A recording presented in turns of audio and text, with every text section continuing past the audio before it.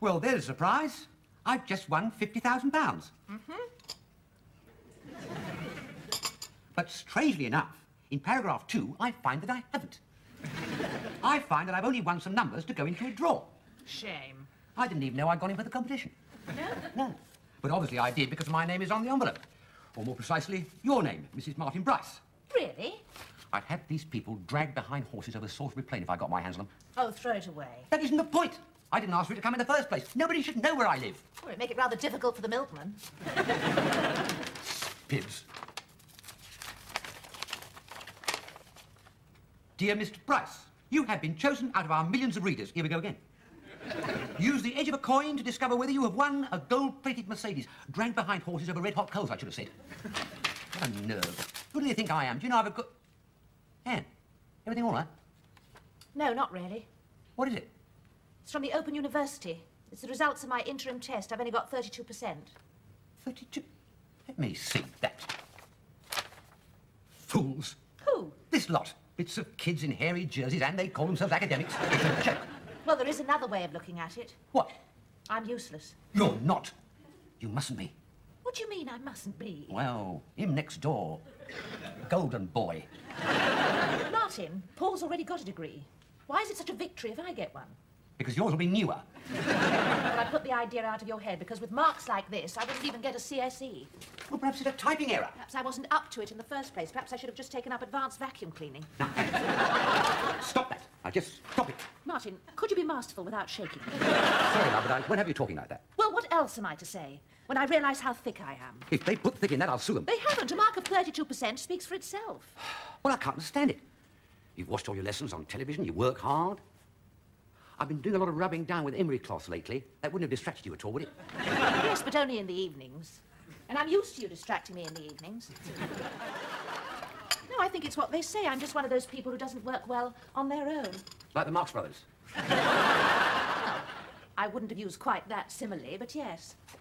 Of course, I've got the residential school next weekend, but that's only for 2 days. What they infer is that I need somebody to work with. If I could find someone to bounce ideas off. Yeah. Well, you're looking at him, aren't you? Who? You? It's blindingly obvious. Hell's bells, is that the time? I better be off. We'll start tonight. 2 hours every night with me, and the world will look a very different place. Will it, Martin? Of course it will, love. Bye. You know, it's a nice feeling going to work knowing I've set your mind at rest.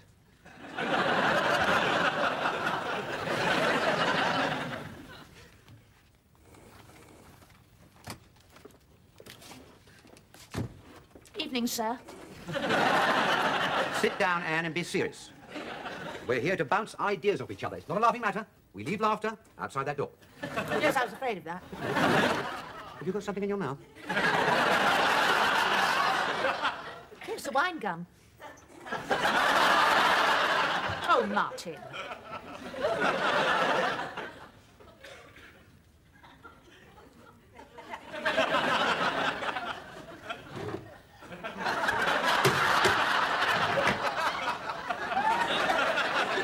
Can I have that back at half-term?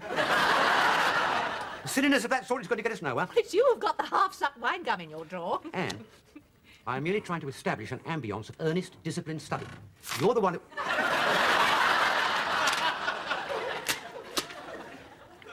You're the one who'll reap the rewards. Well, does it have to be so deadly serious? Yes, it does, and you're not sitting up very straight, are you, Anne?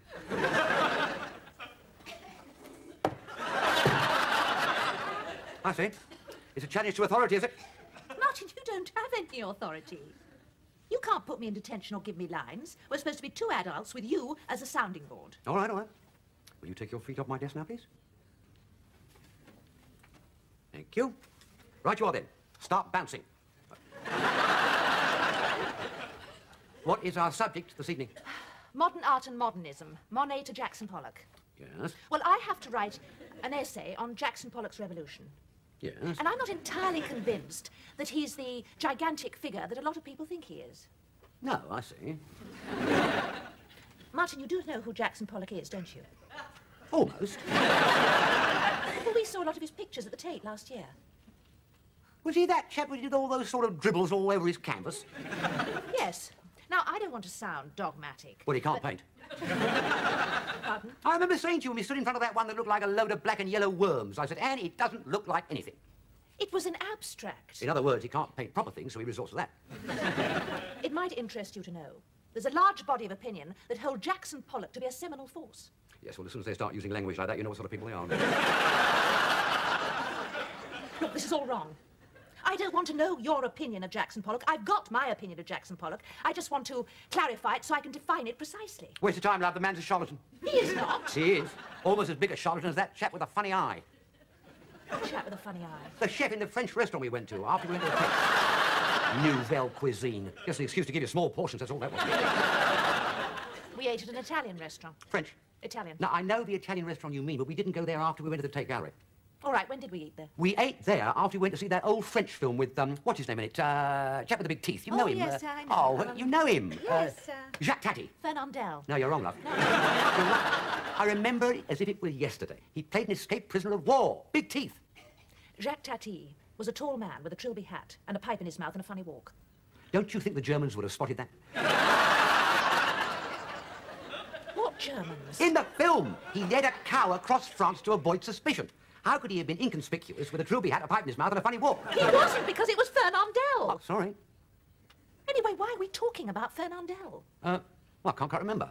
But it doesn't matter, does it? This is what you meant, bouncing ideas backwards and forwards. Yes, but I meant on a subject that was at least vaguely related to what I'm supposed to be writing an essay about. Well, yes, of course. What was the subject again? Jackson Pollock. All right, love. Don't shout. Jackson Pollock. Now, all I've got to do is convince you he can't paint, and you've got something to say in your essay.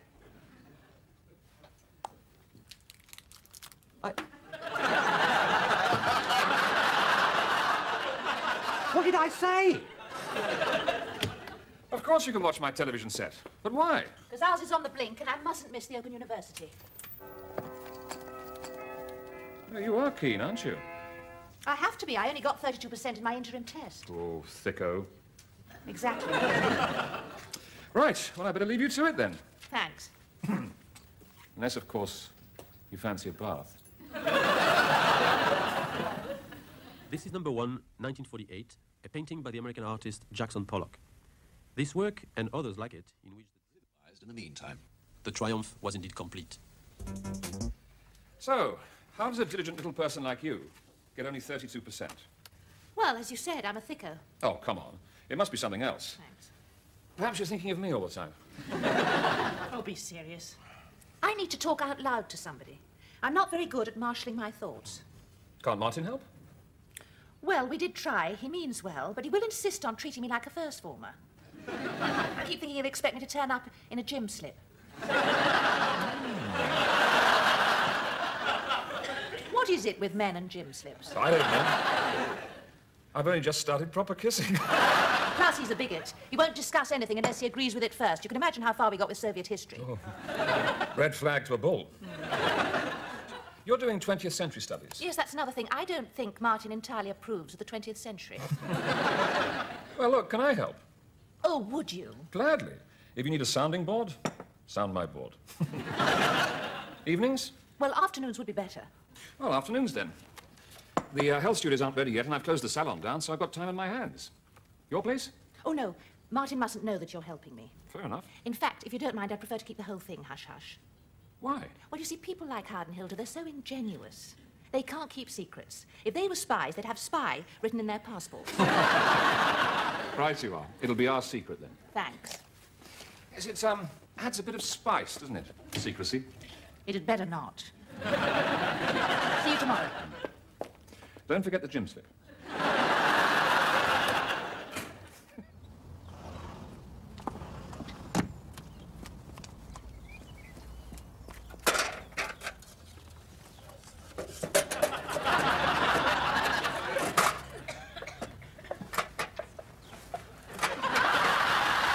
I still say this is a funny way to keep coming to school. We've been through all this. You know what the close is like. From one front door, you can see all the other front doors. If anyone saw me coming through your front door 3 times a week, tongues wouldn't wag, they'd burst into flame. OK, Bryce Minor, give us your books. Anne? Cap. I did ring. Coming shopping? Not this afternoon, thank you, Hilda. Oh, all right. What you doing? Up here? Wobbly. All things that wobble Martin's department. Just trying to strike a blow for women, really. Howard wouldn't even let me stand on a box. Cheerio. Bye, Hilda.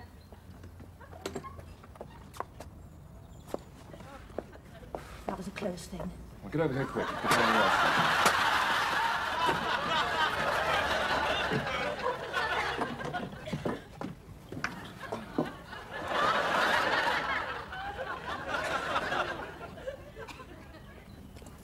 You know, Howard, there are some people who would laugh if they could see us now. Why? We don't look particularly silly, do we? No, but they think we do. Who? Oh, people like those so-called alternative comedians. Les Dawson, that crap. Boring little grey men on their way home from the office. You're not boring, Martin. And neither are you, Howard, which is my point. We've got them flummoxed. Oh, well, that's good, isn't it? Anne's backed up, you know. I didn't know she was unbucked. Oh, just little things. Things like claiming somebody can paint when they can't. The last few days, she's been a really happy little soul. Oh, good. Hello, Hilda's at the gate. Evening, dear. Good evening, Howard. Why are you at the gate, Hilda? You're never at the gate. I wanted to talk to Martin. Oh, thank goodness for that. For one terrible moment, I thought that you were getting tired of that joke I always tell when I come through the front door. That's as funny today as it was 23 years ago. They say the English don't show their real feelings. What was it you wanted to say to me, Hilda? We're very fond of you, Martin. Thank you, Hilda. And I'm sure I speak for Howard. You do, dear. You haven't heard what Hilda's going to say yet. No, but I'm bound to agree with it. Thank you, dear. When I say, Martin, you know where we live? Yes, I do. Is that it? Yes. Oh, thank you, Hilda. Cheerio.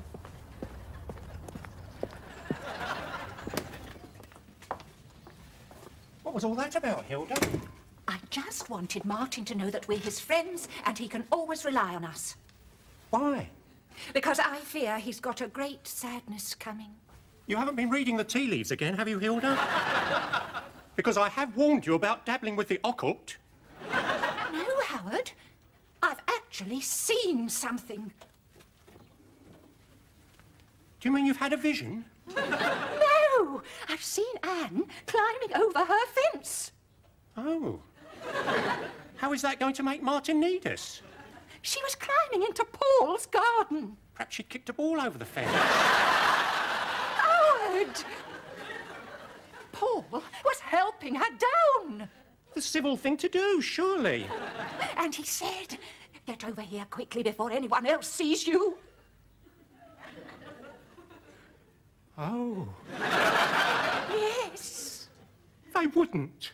It's not a case of wouldn't, Howard. They are. I just can't believe it. Martin was only saying on the way home how happy Anne's been recently. I wonder why. Oh.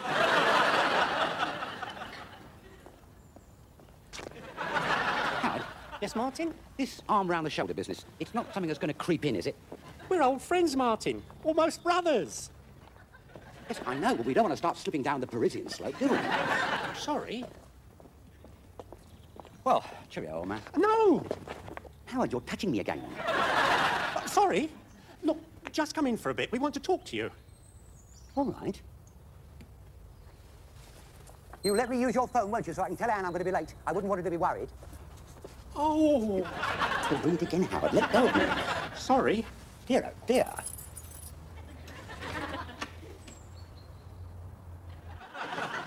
Sweet sherry, old man. No, thank you. Rosehip syrup. No, thank you. What about some hyssop tea? Anne wouldn't do a thing like that. I refuse to believe it. But I saw it with my own eyes. You put the wrong interpretation on it. I'm a woman. What's that got to do with it? I don't know, really. We agonised last night for hours as to whether or not to tell you. Look at Neddy's ears. That was us picking at him, that was. Well, I'm sorry about Neddy's ears. And I do realise that you telling me your suspicions was done in the spirit of true friendship. But you've made a basic miscalculation. Anne is a loving and faithful wife. She is. I'm going home. I'm going to broach the subject of this fence business with her. And I'm sure there'll be a perfectly innocent and logical explanation. Even though it does involve Paul. Martin! You're not armed, are you? What? Because one hears of crimes of passion. I don't do those, Hilda.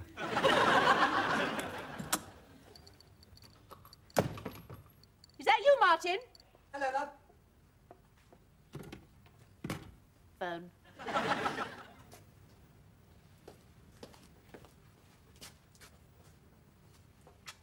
Dinner won't be long. Thanks for phoning. A bit of committee work with Harry and Hilda, that's all. Uh-huh. Did you have a pleasant day? Terrific.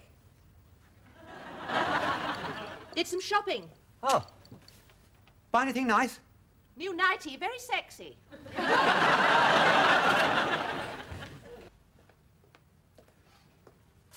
Hilda tells me she saw you up the fence the other day. Yes, she did. What are you doing? Well, I thought it looked a bit wobbly, so I got up to test it for wobbliness. And? It wasn't, it was fine. So I got down and came in.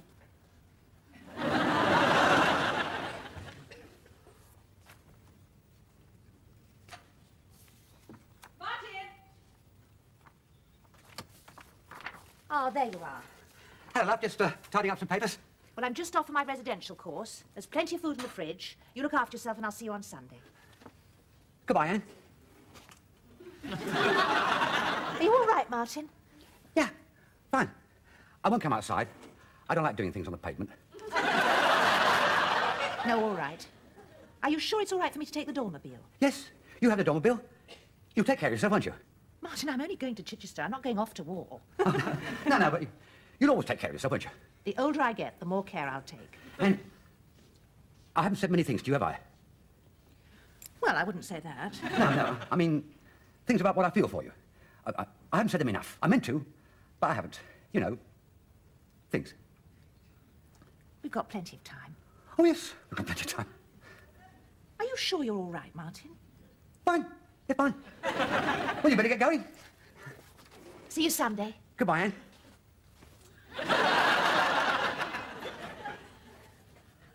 Bye.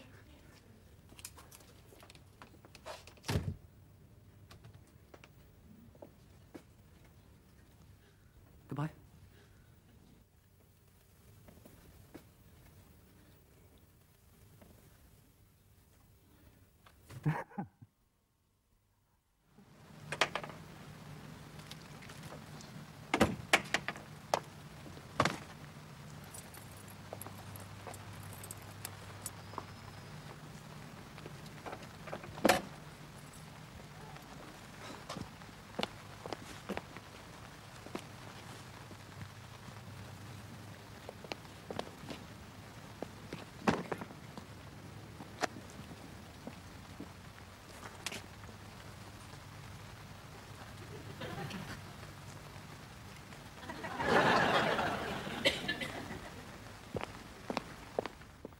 Look, don't be daft. Come in.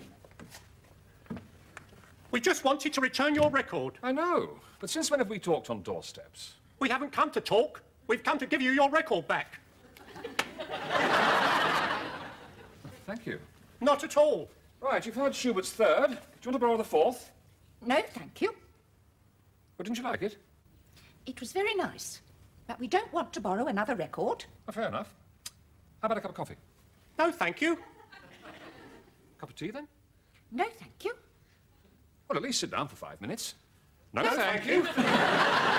Look, what is this? Just returning a record. Well, I must be feeling very vulnerable because I could swear I could detect a little touch of ice in the atmosphere. We're not interested in your weather forecast. And that's Howard speaking. I realise that. Goodbye. Goodbye. Look, look. If you've got something to say, say it. Very well. We know. You know what?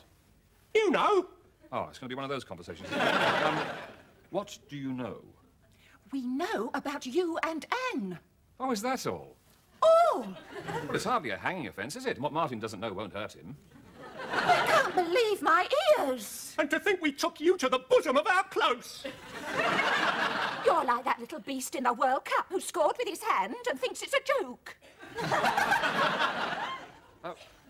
What exactly is it you think I am doing? You're having an affair with Anne. Don't be so damn silly. You come any closer and I'll sock you on the jaw. Well, where did you get an idea like that from? I saw you helping Anne over the fence. And obviously neither of you intended to be seen. Look, sit down. No, thank you. Well, are you standing comfortably? Then I'll begin. I've been helping Anne out with her Open University work. We didn't want Martin to know for fear of him exploding into 1,000 pieces. And we didn't want anyone else to know for fear of them telling said Martin. Oh. You can strike me if you want to. Why should I want to strike you? Because we've already told Martin. Oh.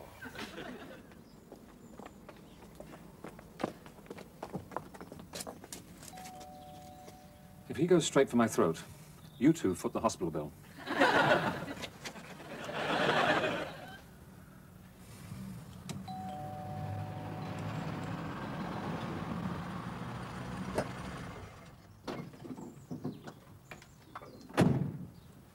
I thought you'd gone to Chichester. I had to turn back. Martin was acting most strangely when I left this morning. What's going on here? Martin thinks we're the other two sides of the eternal triangle. Oh, God. How? Why? Us. Come on, Hilda. We've done enough damage for one day. We must just be a pair of rotten eggs. Or a nest of vipers. Martin! He's not up here. Martin!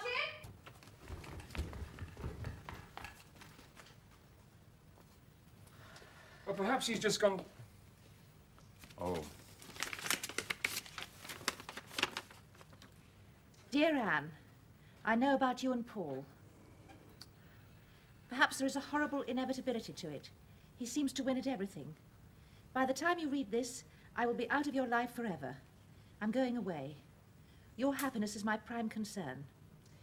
I've put all the insurance policies in the top right-hand drawer of my desk, and all the bills are paid up to date. I'll always love you, Anne, and wish you every happiness. I cannot bring myself to write with Paul. All my love and goodbye, Martin. Oh, Martin, Martin. The man's a prince. A loony prince, maybe, but still a prince. What's he want to do a disappearing act for? Where's he gone? There's no clue in the letter. He could be anywhere. Well, we've got to find him. I wouldn't know where to start. Well, you're the bloody golden boy. You have some golden ideas. The library? Well, it's just a thought. Yes, I know, but... I don't believe it. He's there. Thank goodness. How did you know? I didn't. You said guess. It just seemed possible that Martin's the only man in the world who could think that his wife's having an affair with the bloke next door, decide to disappear forever, but take his library books back first. You're unreal. Sorry. Thanks.